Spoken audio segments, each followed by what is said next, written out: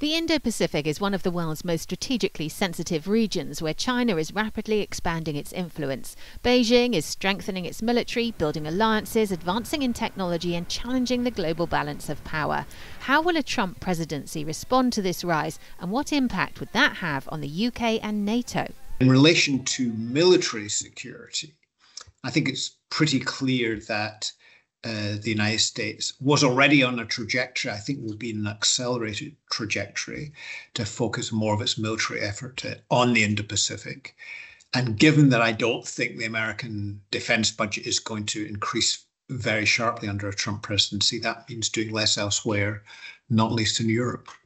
So could this mean an escalation in military tensions with China?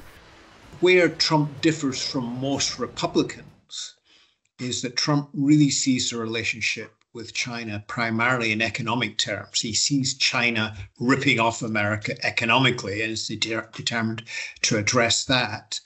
A lot of what he said suggests he's rather less concerned, not that he's not concerned, but he's rather less concerned about security. And one of the main planks of his electoral platform was a desire to avoid further wars.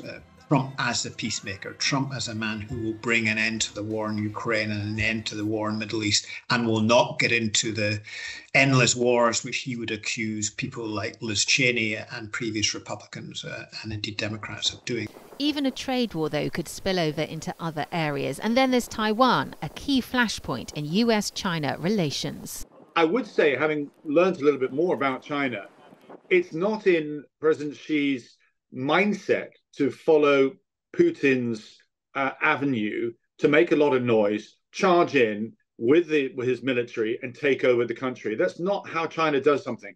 If they can achieve something 5 years from now with greater effect, less effort, they'll wait 5 years. I don't actually see anything happening militarily in the very near future. The stakes are high in the Indo-Pacific, and whatever course the Trump administration chooses, Britain and NATO will have to find ways to collaborate. Claire Sadler, BFBS Forces News. Thanks for watching. For more from BFBS Forces News, like and subscribe to our channel.